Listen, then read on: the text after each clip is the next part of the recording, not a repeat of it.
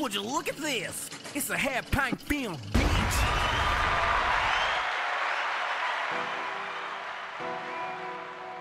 Yeah.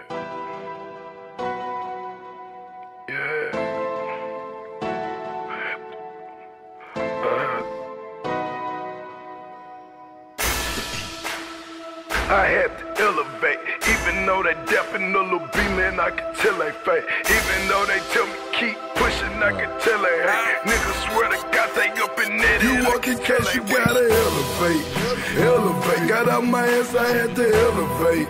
Elevate, you wanna fuck these hoes, to elevate. Elevate, you wanna rock these shows. Like 3 years.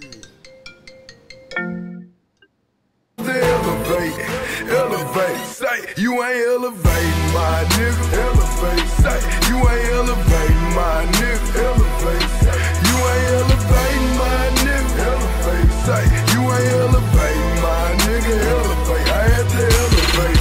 Elevation, now it's a celebration, preparation. This shit took dedication. Stay in school, go get your education. Cut these niggas out. We call it amputation. Used to ride around with no registration. Now I keep on adding commas, call it calculation. Run through that fucking pack, made it my obligation. Stay selling shit, I done serve half of the population. Yeah, sugar through the city, sipping medication. Keep them 100 by themselves, we call it segregation. Quit calling me your kinfolk, there is no relation. I'm just tryna ball like a cancer patient. You want the cash, you gotta elevate. Elevate, got out my ass, I had to elevate. Elevate, you wanna fuck these hoes, to elevate. Elevate, you wanna rock these shows, to elevate. Elevate, say you ain't elevating my nigga. Elevate, say you ain't elevating my nigga. Elevate, say you ain't elevating my nigga. Elevate, say you ain't elevating my nigga. Elevate, I had to elevate. Hey man, y'all heard it here first. Y'all heard it here first, man. Y'all know what's going on. We back with another one.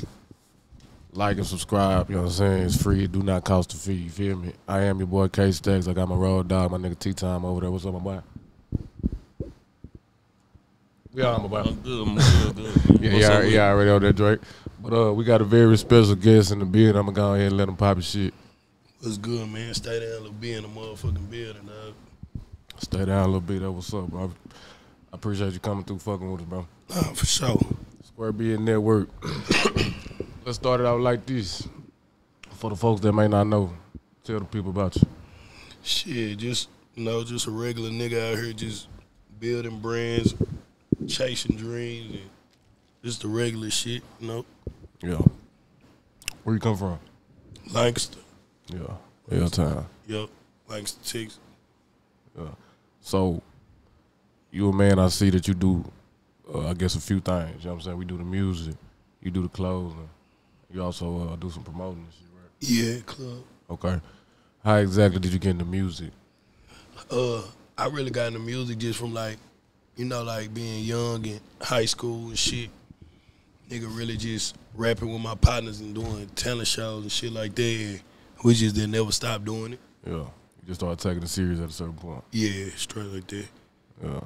As far as the music though, how many projects you think you got out now? Probably about 10 or 12. 10 or 12 whole projects. Yeah. EPs, albums, mixtapes, what? Mixtape / album. Like mixtapes, but they all got original beats. Yeah. Like really albums. And so that mean you had to be in the game for a minute for a nigga that had a catalog. Yeah, for sure. Yeah. Yeah. What do you think your process is when you go in the studio? Shit, just pick a beat and just start talking on the mic. That's it. Yep. Straight up. What's wrong with that, bro? You write your shit, or do you just go out the head? Certain shit. Like if I'm riding the car and I'm playing a beat, if I come up with some shit, I jot down some ideas. But a lot of shit just be out the head. I can do both. On the fly. Yeah. That's hard. So you say you from Lancaster, huh? Yeah. How many siblings? One. Just one? Two. I got an older sister and a younger brother. Okay. So you the oldest? Nah, I'm the middle. The middle child? Okay. Yeah. Same parent home? Yeah.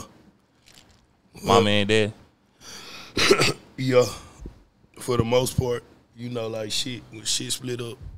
Okay. But for the most part, you know. Yeah. No wrong with that, bro. So when you first started your brand, how long did it really take to gain a lot of traction with it, bro? Really took a long time. Like, I say like the first couple of years, you know, you just getting the word out. Then after you get the word out, you can kind of really work your move with it. So, Okay, that's what's up. How did you come up with the name StayDown, man? Just a slogan that you go by every day, or? You know, like when we was young, like I'm from Lancaster, but how I grew up, like my whole family, like I grew up in Highland Hills. Okay. So like, I grew up amongst a lot of niggas, and when we used to shoot dice, you know, like when you young and you lose, and the old niggas be like, "Stay down, young nigga." And that shit just stuck with me from dice game. Okay. Real shit. My nigga said that how started from a dice game. Yeah. That's like the origin of how you even popped off and all that shit. Yeah. The meaning is way bigger than that now, but that's the word "stay down" came from when niggas shooting dice, and you know, like you young, like you done lost like $100, you tapped out. Old nigga be like, "Stay down, nigga, you gonna come back up." And that's how that shit. What you think, like what piece of clothes exactly do you think is the one that you put out that took you to the next level? Or had more motherfuckers realize, okay, boom, this nigga doing this and nigga doing that. Like, which one of those articles of clothes you feel like took you off a little bit? At first we were just doing T-shirts, but all the female shit is what took it to the next level. Like when we started doing like little tights and shit like that for the females. The females the ones gonna really put your shit on. They support you harder? Yeah, way harder. You know, a nigga will wear your shit, but a female will rep your shit. On me. You know what I'm saying? And she gonna let them know where the fuck she got it from, too. Yeah, she gonna show a nigga where to follow you, all this shit. Nah, facts. Showing a little love. So how did you get into like promoting, bro? Like, you know, and what word of advice would you give to somebody who wanted to get into that field? Yeah, I remember RP DJ Dip. Yeah. I had Dip. been moving around, rapping a lot in the city. You know what I'm saying? And Dip, we always fucked around. He always just telling me, like, bro, you need to do some, like, throw some shit. But I ain't never want to do it. And then finally we did an event together, me, Dip, and DJ Trap. We did a New Year's Eve party. And after that, I just kept going with it. How was the turnout? It was all right. It wasn't all that. It wasn't bad, though.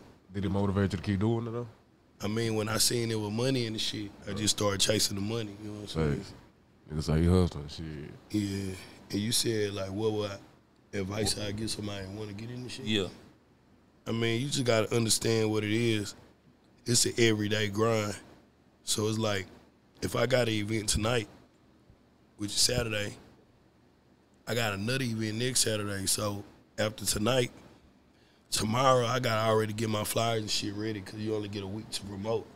So it's like never stopping. You just got to, you know what I'm saying? You got to be prepared for what you're getting yourself involved in. All the time, okay. Yeah. So what would you say the top 5, you know, scenes that, you know, that really be loud nowadays? You said the top 5 what? Clubs or little get-togethers or wherever. Top 5 club.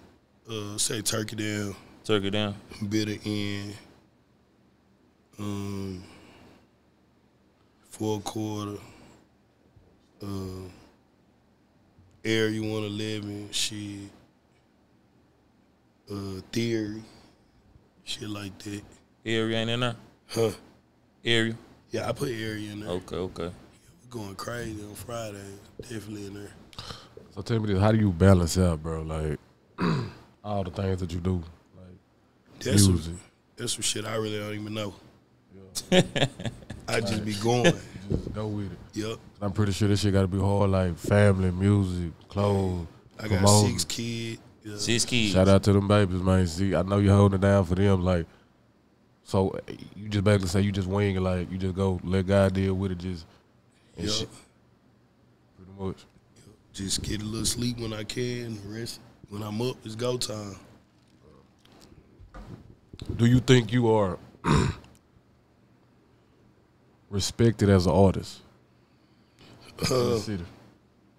probably not respected as an artist, but I'm respected as like a mogul. Like, as far as my music, like my music ain't never go where it need to go. But I'm not one of the niggas that just stuck around and got bitter. I started doing other shit. Yeah.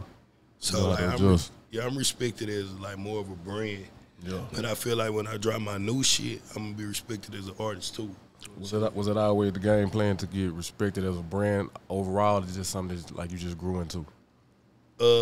I never really planned on doing a brand like this. I started a brand because I was a rapper first, but every time I was rapping, like my songs, I was doing good, but I always had a ceiling. But I was like, damn, like why my music keep stopping right here? I was like, damn, I ain't really had the money or the audience to get where I wanted to go. So that's why I started building my brand so I could have a platform.